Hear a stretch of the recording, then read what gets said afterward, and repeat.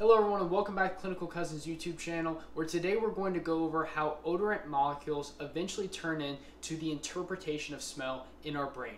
So first, it is good to know some clinical terms so that you may hear them in the hospital, especially with COVID going around right now. Anosmia means a lack of smell. Hyposmia means a decreased sense of smell, and dysosmia is an altered or distorted sense of smell. So what can cause the lack of ability to smell? Well, like we discussed in our COVID video, the COVID-19 virus can alter our ACE2 receptors and cause a lack of smell. But also, fractures to the cribriform plate, upper respiratory infections, traumatic brain injuries, tumors in the anterior fossa, or destruction of our smell receptors by physical or toxic odorants. Also, a lot of us, if we have colds, we know that we can't smell because our nose is all clogged up and messed up. So first we have to discuss what are odorants. Well, these are little particles which are found in their gaseous forms that interact with our smell receptors. So this is why we can smell hot foods more easily. And test question, why you want to give your nauseous cancer patients cold, high-calorie foods with plastic utensils. So hot foods will have more heat and will cause more of these little molecules to be released in their gaseous forms. So when we breathe in through our nose, the air becomes turbulent. And I use that word because we have turbinates, 3 turbinates in our nose, which help to stir up that air so that we have the highest chance of interacting with our olfactory receptors. So it's so easy to know because turbinates in our nose cause our air to become turbulent. So these 3 turbinates house our olfactory receptors, shown here in blue. Now there are 3 types of olfactory epithelial cells that are of importance to us in this lecture. So when we are sad, our nose runs, we call this sobbing. So think S-O-B, sob. Or you can think that S-O-B made me sob. However you remember it, if you're eating onion pizza, whatever you need to think of, just to know that we have support cells, we have olfactory receptors, and then we have our basal cells. So first we're going to talk about support cells. These have little microvilli and secrete substances that help us capture these odorants. Basal cells are at the base of our epithelium, and they actually are undifferentiated stem cells. So these basal cells actually, they keep on proliferating. Remember, proliferating. They keep on generating new versions of themselves and will eventually become new olfactory receptors. So we can start to increase the amount of olfactory receptors once these die off. Now, we're going to talk about the olfactory receptors. These are the important ones. So olfactory cells are interesting because they're not only receptors, like some of the other special senses that we've talked about. They're also primary afferent neurons. Remember, afferent means to take up to the brain. So this means that they are the first part of the train of connections that make up the neural pathway to our brain.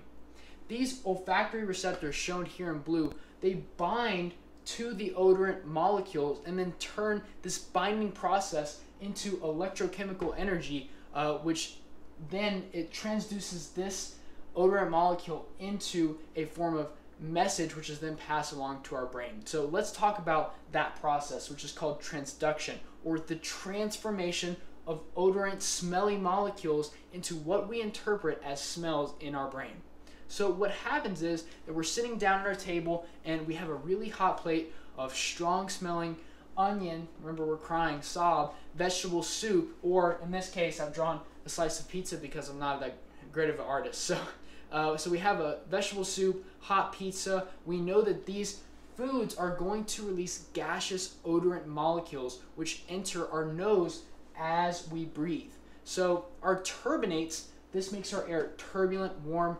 I know people hate this word, moist, which eventually allows our olfactory receptors to effectively bind to these little odorant molecules. So the specific odorant molecules for carrots, onions, broth, pepperoni, cheese, bread can bind to any of these thousands of specific receptors, which are all coupled to G proteins. So it's sort of humorous that these G proteins for olfaction, OLF, are abbreviated as GOLF, so G olfactory, GOLF. So these GOLF proteins are coupled to adenylyl cyclase, and we know from our previous videos on the autonomic nervous system that when these GOLF proteins are activated, they activate adenylyl cyclase, which turns ATP into cyclic AMP.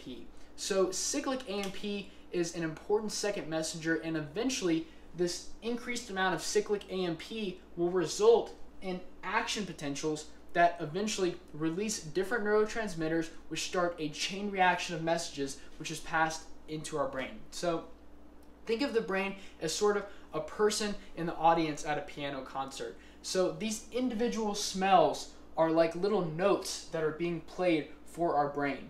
Our brain is able to take all of these little notes and then make sense of them, so our brain takes these little notes and then instantly turns them into this symphony of smells that we can recognize as vegetable soup or pepperoni pizza. So now it's important to know that these olfactory receptor neurons are on our turbinates. But to enter the brain, we know that our brain has a skull around it, so it has to enter the skull in some way. How do they do this? Well, they enter through this porous cribriform plate. So this sort of looks like a chia pet. You know, the chia pet has little holes all over and then it starts to grow hair. This is kind of like an upside down version of that. These are this is our cribriform plate, which has little receptors that allow our sense of smell to be carried up into our brain. So what happens is they combine in synapse, all these little golf cells, they combine in synapse on our olfactory bulb, which has a mitral cell. So important note, there might be thousands of these little G proteins that are firing onto one mitral cell. Now, from the mitral cell, from the olfactory bulb, it travels to our olfactory cortex in our brain. So these neurons combine to form our first cranial nerve, the olfactory nerve. So how would you test the first cranial nerve's function? Well, maybe some vegetable soup, maybe some pizza, whatever you're doing, just make sure that it's hot so that your patient can smell it. As always, thank you for taking the time to learn with us today, and remember to like and subscribe for more content. Thank you.